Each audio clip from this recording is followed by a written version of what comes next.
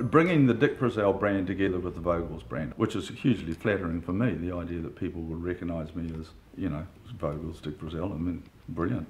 Couldn't ask for better than that. Hi, I'm Bryce Snellgrove. We're at the factory where Vogel's gets produced.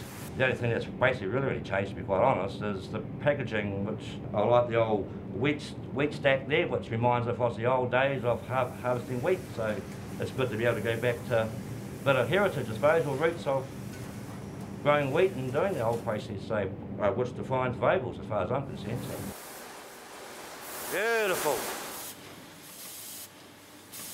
There's a hell of a lot of passion goes into making Vogels each day. This one here is for Dick.